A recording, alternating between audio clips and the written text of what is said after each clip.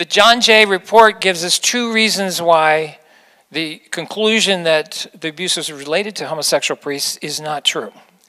The first, they said that the increase in the homosexual men in the priesthood, which happened in seminaries in the 1980s, doesn't correspond to an increase in the number of boys who were abused. So there were more boys, or a higher concentration of boys, they say, that were abused in the 1970s. By the time you had the homosexual men coming in the 1980s into the seminaries, already the percent of male victims was starting to decline. The second reason they give is because the men who committed same-sex acts may not have identified themselves as homosexual. They make this distinction between the type of acts a man did and what he calls himself.